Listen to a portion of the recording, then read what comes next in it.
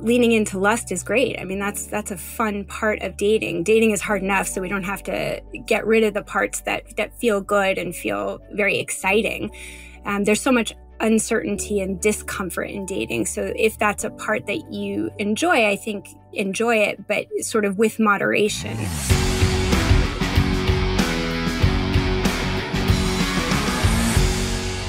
AJ, I know you talk a lot about social anxiety and being introverted, and I'm in 100% the same boat. And I think people expect too much of a first encounter. I think we need to slow down.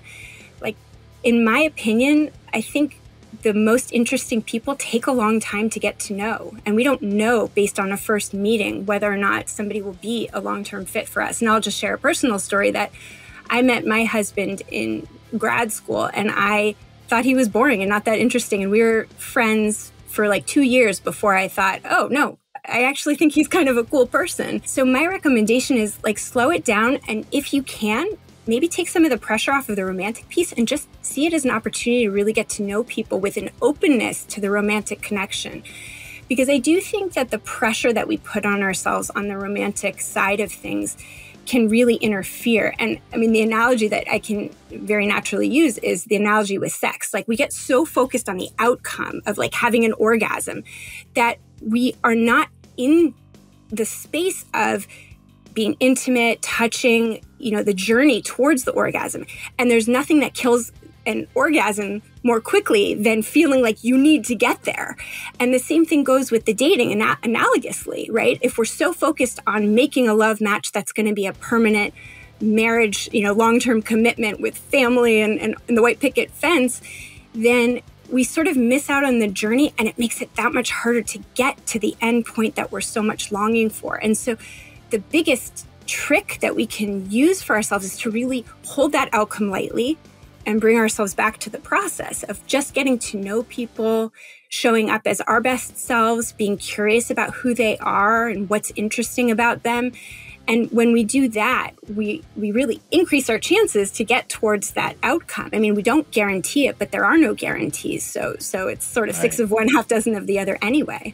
I love that. And I want to add to that. For those people who are going to meet this person for the first time, before you go on this date, you get this match, maybe you've texted back and forth, you're going to feel compelled to do a little research on this person. You're going to want to go through their social media. You're going to want to find things that you have in common so you can talk about these things. So you're armed to the teeth with material on this date that you can fill up all that space.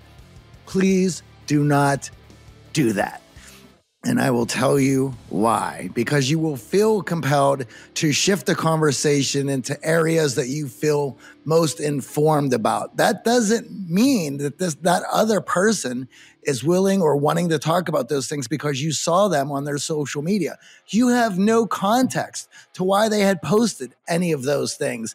And what you will find yourself doing is, rather than being present and in the moment and focused on the other person, because that's where all the answers are, you are trying to drive the conversation into areas that will feel forced for the other person, and there won't be a mutual contribution to those moments. The best thing you can do for each other is to, as you were mentioning, try to meet as soon as possible after chatting a little while, but go into learning about that other person, being curious, being excited to meet them. Think of it as you're going to a movie. It's pure entertainment. You get this opportunity to meet this person. It could be crazy. It could be awesome. It could be terrible, just like you're going to a movie. The reason you go to a movie is for the entertainment.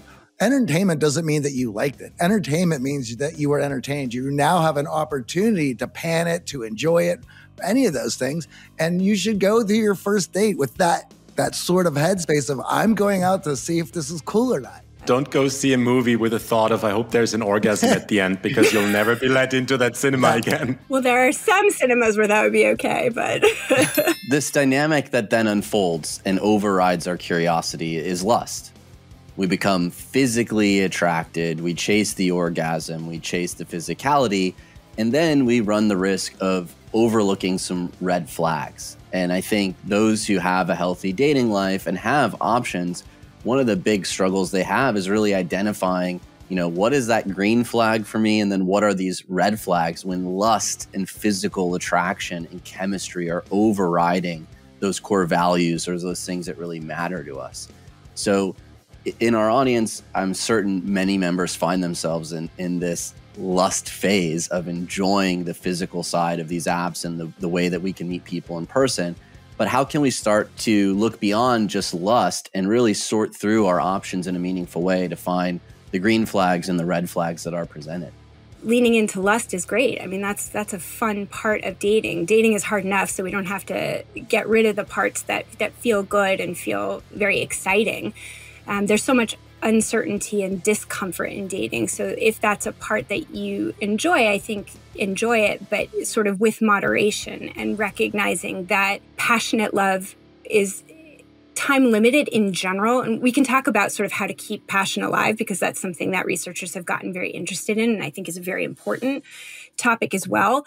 But in general, over time, that lust fades into something very beautiful, which is called companionate love, which is more the friendship, the trust, the commitment. And we want both sides. But in the beginning of most relationships, the passionate love is stronger. And in the latter part of most relationships, the companionate part is stronger. And so I think recognizing that helps you to contextualize that, like, the lust feeling is high in the beginning, but I want to make sure that there's more to this relationship than just that. And so kind of taking a step back, sort of getting the bird's eye view of like, okay, this is a part that I want to enjoy, but I also want to kind of turn towards this idea that I want to be building a relationship, assuming that your value is to, be building a longer term relationship, that I want to keep an eye out towards, is this somebody that I can build a more long-term relationship with? Do we have values that align? Do we have similar goals? Do I find him or her interesting? Do I respect this person? Do I imagine that we, could have fun doing lots of different things over the course of our life together? And so to be asking yourself these sort of, again, like value clarifying kinds of questions, to be able to kind of take that perspective on, lust is one part of it. That physical connection is one part of a healthy romantic relationship.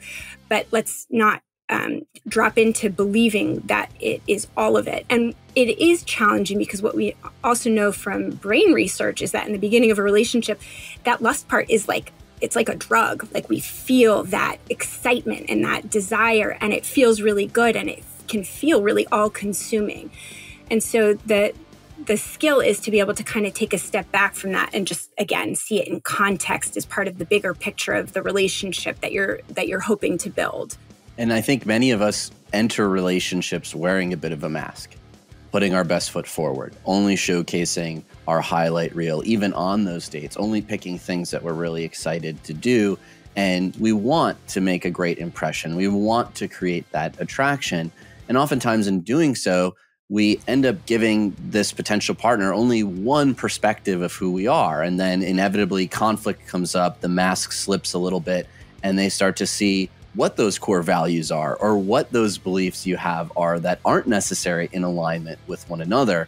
And oftentimes that can be jarring when we're in that lust phase, when we're feeling really physically drawn to this person, but now realizing like, maybe there are some red flags here. Maybe this isn't the person that I could handle conflict well with, or I could see myself doing other experiences with.